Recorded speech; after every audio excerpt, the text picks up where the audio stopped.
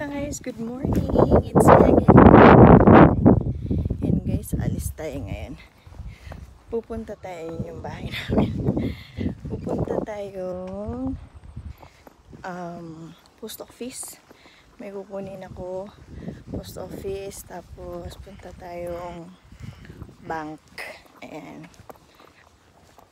Sa town lang kami guys. Proper town kaso. Lakad ka pa ng onte. Siguro mga 20 minutes. Kasi kung dyan sa Pinas, parang yung nasa exclusive village ka, kailangan mong lumabas. Kasi para kung bibili ka, ganyan. So, ayan guys. Ayan guys. Ang tahimik dito ngayon guys. Kasi nga, lockdown pa din kami. Unti naman lang yung daily cases dito. Nasa below 20. I think the other, Friday ata, basta below 20. 13, minsan 3, 10, ganyan. So, pero extended pa rin yung lockdown namin ng 4 weeks. Kasi nga, para ma-flatten talaga yung cases. So,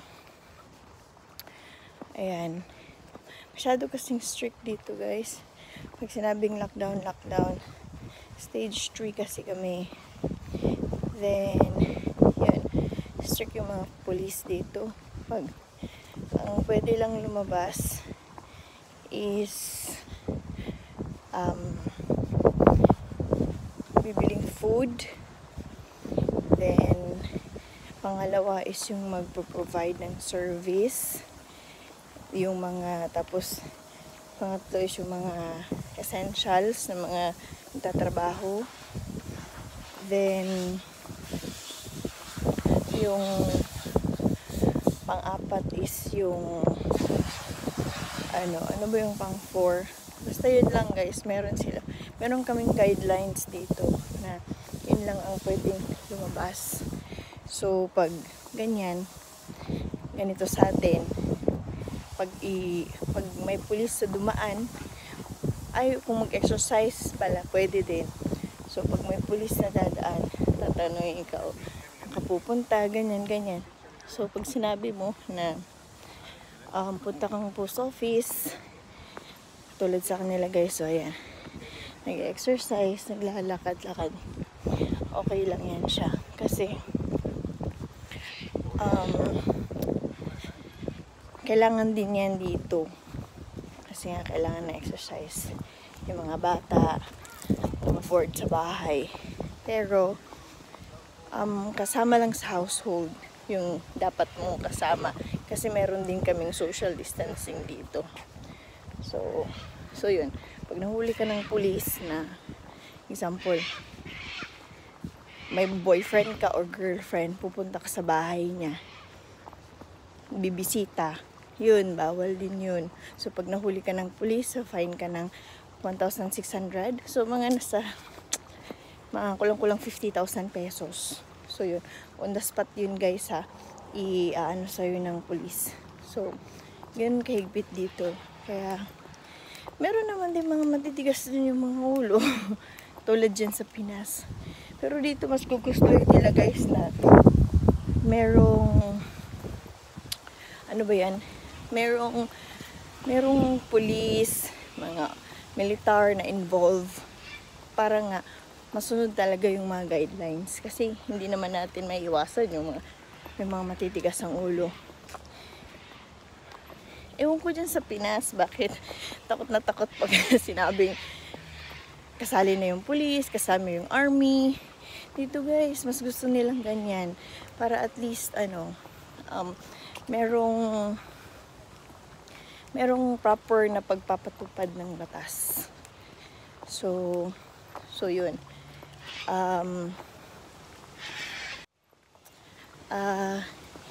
Nakakapag-drive na ako, pero learner's plate. Tsaka lang ako pwedeng magmaneho pag meron akong kasamang what you call this, professional license. holder. Tatrabaho si Chard ngayon, yung mister ko. Kasi nga essentials din sila. Tatrabaho pa rin. Hingal na ako, guys. Medyo malayo-layo na yung nilakad ko. Dati kasi, pag hindi kami kailangan maglakad kasi merong bus service dito sa town. Ngayon, kasi 'di ba, bawal mga public transport kasi nga dahil sa social distancing. So yan, lakad tayo. So yun. Ito yung nakita ko nga yung kanina, yung post may dinideliver. Dumaan yun sa bahay. May mga deliver ng mga shoes. Sarado kasi yung malls na dito sa amin ngayon, guys, kasi nga lockdown. So, lahat ng mga orders, instead na sa store namin kukunin, papadeliver na lang namin sa bahay. So, ayan. Pakita ko sa iyo yung namin, guys, ha. Ayan.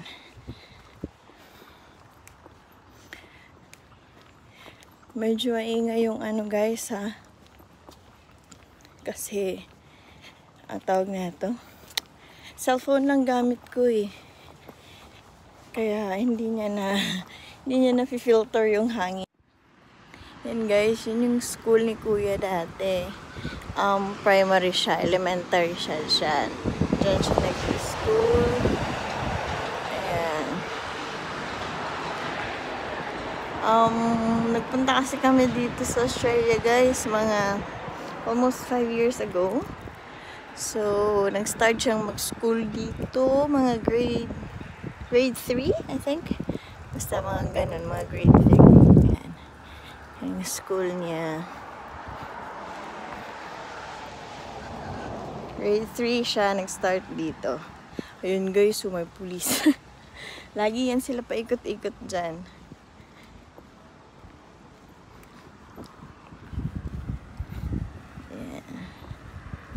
Dati guys, maraming lahat nung ayan yung field nila. Dati guys, yung dito din kasi yung company ng husband ko, dito din sa town na to, sa Barker Trailers. Yun yung talagang kumuha sa kanila sa Pinas. Yun yung nila yun yung employer nila na kumuha sa kanila ng Pinas. Pagdating nila dito, permanent residents na sila. So, marami silang mga Pinoy. Siguro mga nasa 12. Then, meron pa silang isang factory doon sa kabilang, sa next na city, sa Bendigo. Basta doon, basta malayo. Meron din mga Pinoy doon. So, dito, sa factory na to, sila guys yung first na company ng husband ko is trailer company. Siya pintor yung mister ko, yung nagpipintura sila ng mga trailers.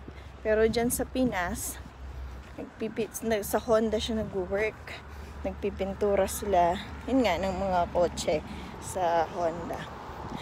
So, spray painter yung mister ko. Yun yung work niya. Pero ngayon, wala na sila dyan. Nag-stay din siya dyan, mga 6 to 7 years. Sa first company niya. Yung nagbigay sa kanila, nagpapunta talaga sa kanila dito. Dati, dito lahat yung mga Pinoy. Maraming Pinoy dito sa town. Kasi, lahat ng Pinoy doon dito sa town nakatira. Pero ngayon, mga 6 to 7 years ago, yung first nilang pag-apak sa Australia. After nun, umalis sila sa Barker. Nag-iba-iba na sila ng nag-iba-iba na ng work. Then, dun, kung saan sila nakatira, dun na din sila, kung na sila malapit sa work, dun na din sila nakatira. So, ang naiwan dito na Pilipino, mga 3 family na lang kami, tsaka merong 2. Pero yung isa lang yung tatrabaho dun sa old na company. Yung iba, spray painter kasi yung mister ko, guys. Then, dyan sa Pinas, work siya sa Honda. Pagdating na dito, past I think 8 years ago. Pagdating na dito, spray painter pa rin siya, pero trailer company. So, yun nga, dun sa Barker Trailers. Pero ngayon, asawa ko wala na doon. Spray painter pa din yung work ng asawa ko ngayon, pero bumalik na siya sa mga kotse. So, yun. Yung example, nakabangga, tapos magkukuha ng insurance, tapos yun nga, papaayos. Yun, sila ang nag-aayos na. So, yun. Ayan, malapit na tayo, guys. Malapit na tayo sa post. Ayan yung target. Close. Yung post office nandun. Ayan. Close silang lahat.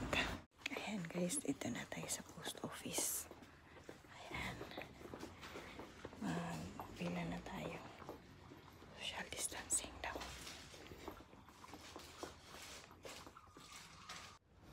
Ayan, guys. Tapos na tayo sa post office. Pupunta na tayong bank. Ayan. Nandun yung bank. Lapit lang. Anyways, marami pa rin naman.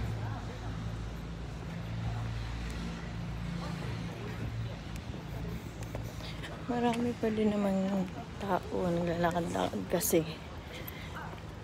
open pa yung mga takeaways na food. Pero syempre social distancing pa din. And ayun na yung bank, guys. Deposit muna tayong pera.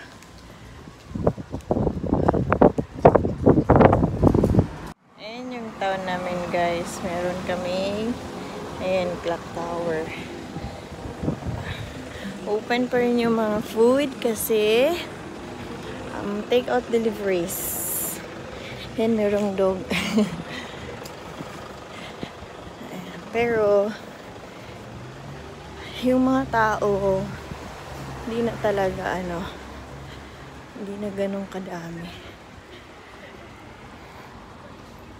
Ayan. Punta tayong Coles, guys. Ayun yung Coles grocery. Meron tayo bibilin. Dati, guys, doon kami banda nakatira unang dating namin dito. Malapit lang, lalakad lang dito sa town. Ngayon ang layo Hurry tayo. Ayan, guys. Lalakad na naman tayo. Malapit na tayo sa bahay, guys. Ayan na yung bahay namin. Ayan. Uy, kuinuha na pala yung basura. Ayan yung bahay namin. Ayan. Umuwi ako agad kasi ng mga bata. Ayan, guys. So, ayan. Natapos na yung paglalakad natin. So, until na lang sa next video natin. Bye! Ingat kayo lahat and keep safe. God bless us.